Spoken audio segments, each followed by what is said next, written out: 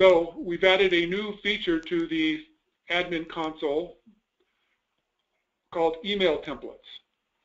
And what this does is it exposes a subset of the velocity templates that are available in the system. So the way the email generation works in Filr is it uses a templating language from Apache called Velocity. It's currently at version 1.5 of the Velocity engine for generating these. So all of these files here are Velocity templates. They're written in the Velocity language, and they're used to construct emails that get sent out.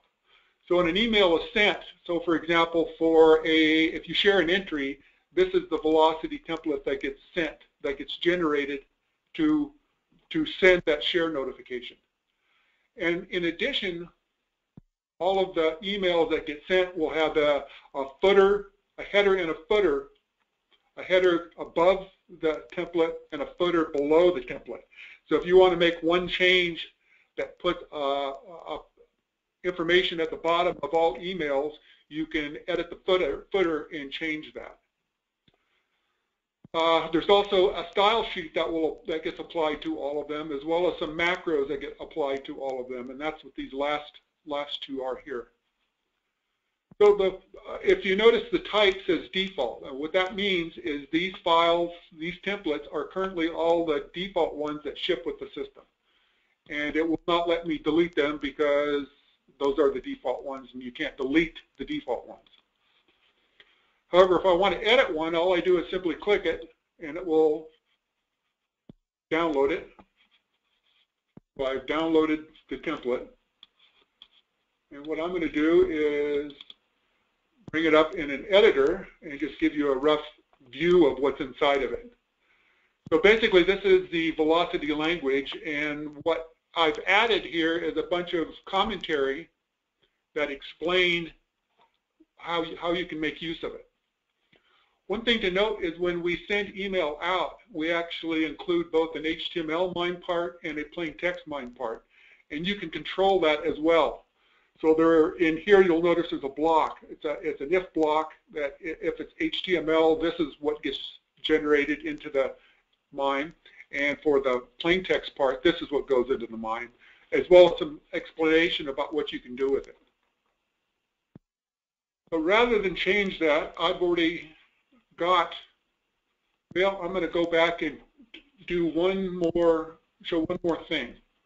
So typically when requests we've had is people want to include an image or a footer with a copyright and their corporate logo or something like that in it. So you may want to include images in it. And the way I've been managing that personally, and I don't know whether it should be considered best practice or not, but it seems like a reasonable way to do it, is I'm going to sign out, and I did a user, I call it email admin, that I've given admin rights to. And email admin has this folder that, if you look by what I've shared this folder with all of the other system administrators in my system. So within this folder, I uploaded a picture, and this is an image I plan on using in my templates. In order to make use of that, what I did was generated a public link, and then I copied the URL and we'll embed that in my image tag, and I'll show where I've done that in that footer template, and then I will send an email using it. I'm going to hide this window, and hide this, and hide this, and get to the footer I've modified. Okay. So this is a footer now. This is the same file. It's just I've already edited it to save a little time. This is all the commentary I showed before, and then I added some text into it. And I've added an image tag, and I'm kind of playing some games here because I don't have all my DNS names hooked up to where the links would work correctly and they're receiving email, so I'm pointing it at a different server, but you can ignore that fact. As long as your your servers are all accessible, the images will work correctly. Another thing to note here is that I'm actually localizing, to some extent, the emails that get sent. So the text here is, if this is being sent to a user whose language is English, it will include this text. If this gets sent to somebody whose language is French, it will include this text. And for everybody else, it's going to include this text. So I'm going to back out of that. I'm going to go back to my browser. And at this point, I'm going to sign back out and back in as admin, just because I have stuff ready to test there. I'm going to go back into my email templates. And now this view is HTML5 drag and drop target.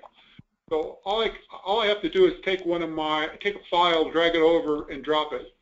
And what I've done is uploaded my footer.vm change, that velocity template change, to my template area. And you'll notice now for that footer it says customized, because I've modified that one. That file is one that's on the system now that has been modified. So I'm going to close that. I'm going to go to my files, and I'm going to share this file now. And I'm going to share it with several users. One of them is my personal user, and I've got a user in German, and I've got a user in French. And I'm simply going to issue the share. So now this has been shared, and it's been shared with those 3 users, and if all is right with the world, I'm going to get some emails here. Okay, and there they are. So this is the first email. Notice the typical share notification. And this one is the one that got sent to my German user, because you can see it's my language is DE other, and I had it set to where I had localized text in English, localized text in French, and everybody else got other. So the German user got other, and there's the image that I added to that footer. So here is the French user. Again, they got the same image because that text was all the same.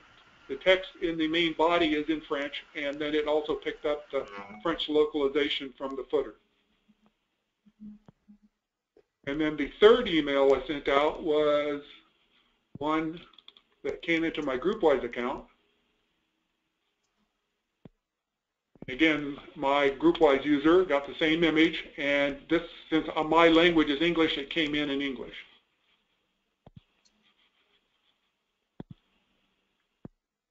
And then I can, with these templates, I'm free to change them anytime I want. If I go to override one, so I'm going to go back to my template area,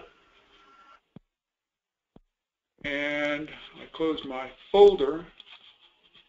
I'm going to reopen it, and if I try to overwrite one I've already customized, it's going to come up with a warning and say, okay, that file's already been customized. Are you sure you want to overwrite it? Or you can either cancel it or overwrite it. That lets me edit that file and save the changes again. Or I can go through and delete my customization. It deleted it, and notice now that footer went back to the default. So if I were to resend email, the footer that would be picked up would be the system's default.